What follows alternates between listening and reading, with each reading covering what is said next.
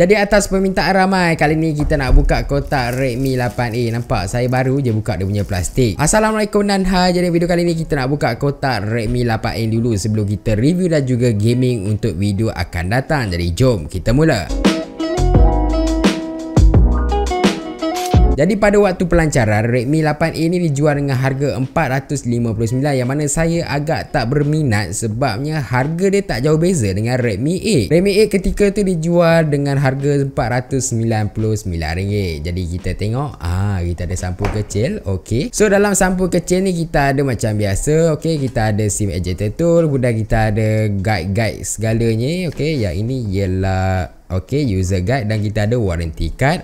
Tak ada casing je dalam ni. Seterusnya kita ada Redmi 8A. Tak silap saya ini ialah warna merah. Warna merah. Lawa-lawa. So apa yang menarik minat saya untuk review Redmi 8A ni ialah first kali atas sebab permintaan ramai, dan yang kedua dia ada harga promosi. Serius, time promo raya hari tu dia ada harga yang cukup murah, iaitu harga RM269, tapi itu Xiaomi global lah. Untuk Xiaomi Malaysia pun dia ada tanda harga yang agak murah, dan tengok belakang dia, lawa. Kejap saya buka tag dia dulu. So kalau anda tertanya-tanya tag dekat bahagian belakang ni kena buang ke ataupun kena simpan, sebab dia tulis itu kena simpan. Sebenarnya kita simpan tapi bukan kat bahagian belakang lah, sebab dah nak tengok dekat bahagian belakang rekaan dia cantik, tapi kalau ada stiker tu nampak buruk sikit lah. Tapi apa function dia sebenarnya? Function stiker tu sebenarnya untuk nak tahu dia punya nombor IMEI, kod-kod lah, dia punya software ni broken ke apa kan.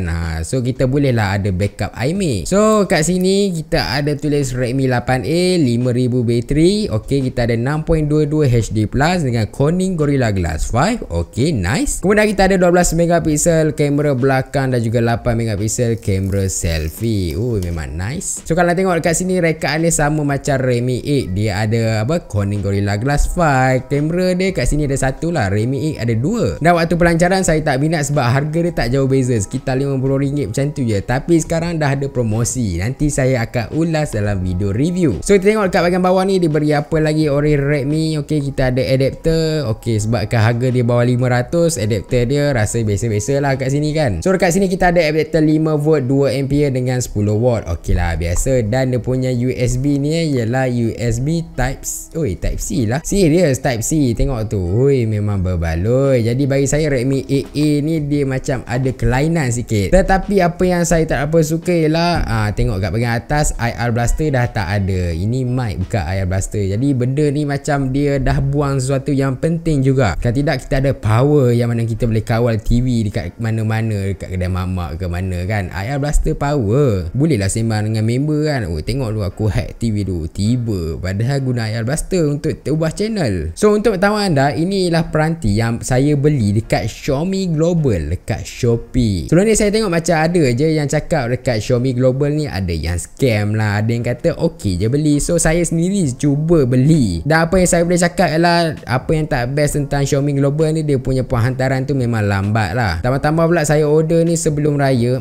Lepas raya lah cerita dia baru sampai. So apa yang menarik sangat tentang Redmi 8A ni ialah dia punya harga yang mana dah turun daripada RM499 ke sekitar RM399 macam tu, yang mana bagi saya memang berbaloi. Tambah pula dekat bahagian belakang nak tengok rekaan dia, yang ini memang nampak grip tau. Dia nampak macam ada rekaan yang halus-halus je. Kemudian dekat bahagian depan pula kita tengok dia punya bezel tak apa tebal, dagu still ada lah, tak kisah. So kat bahagian depan kita ada Corning Gorilla Glass 5, kat bahagian belakang plastik. Tetapi bila anda pegang memang anda akan rasa memang phone ni memang cukup solid. So untuk pandang pertama dengan harga yang ditawarkan buat masa sekarang, memang saya rasa cukup cun peranti ni. Cuma tak pasti lagi macam mana dia punya prestasi, macam mana dia punya gaming. Nantikan video gaming dan juga video review saya. So inilah dia Redmi 8A apabila dia buka.